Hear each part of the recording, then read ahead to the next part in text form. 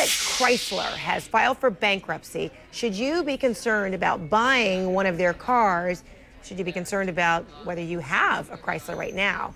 What about your current warranty? To help us answer some of those questions, we're joined by automotive expert Lauren Fix, live from Buffalo, New York. Good to see you. Rika? All right, if I have a Chrysler and I hear bankruptcy, I'm getting a little concerned now about whether I have a new car warranty or a used car warranty, or whether I'm going to be able to get my car fixed in the long term. How should I be thinking? I wouldn't think that the company's going to go out of business in the next 5 minutes. I mean, what's really going to happen is once they go through bankruptcy court, the company was going through different articles right now of the bankruptcy court in order to get funds to keep the company running, keep the dealers going, keep the flow of cars going to the dealers. So there will be service, there will be warranty, there will be parts. However, the U.S. government claims they're going to back the warranty if, for some reason, Chrysler goes Chapter 7, which scares me because I figure that means 9 to 12 weeks before you get your money back after you pay for it out front.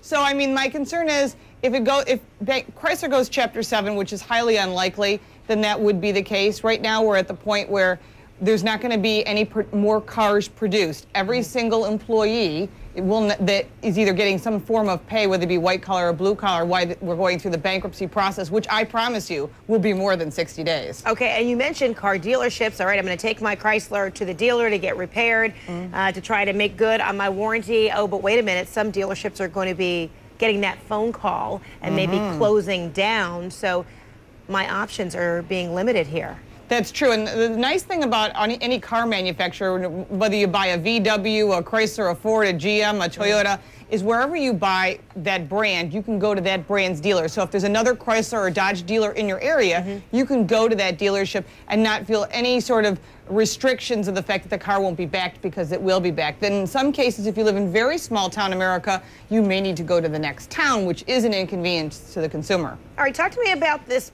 potential safety net. Fiat. If the Italian car maker says, we want a little piece of the action here, Chrysler, is that good?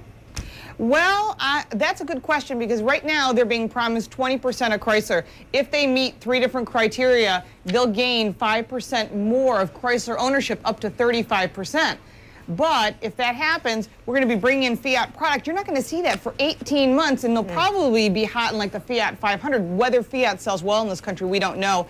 Its reputation here in the U.S. never was that wonderful. Right. In Europe, it's okay, although the president of the company does really know what he's doing. So let's hope he can use our distribution network of Chrysler and Dodge dealers to really try to help Chrysler get back on its feet. I really like to see it stay here in the U.S.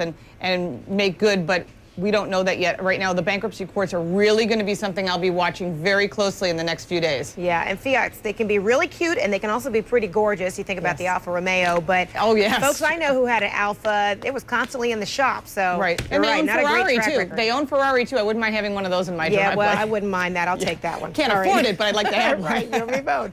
All right, Lauren Fix, thanks so much. Appreciate it. Thank you, Frederica.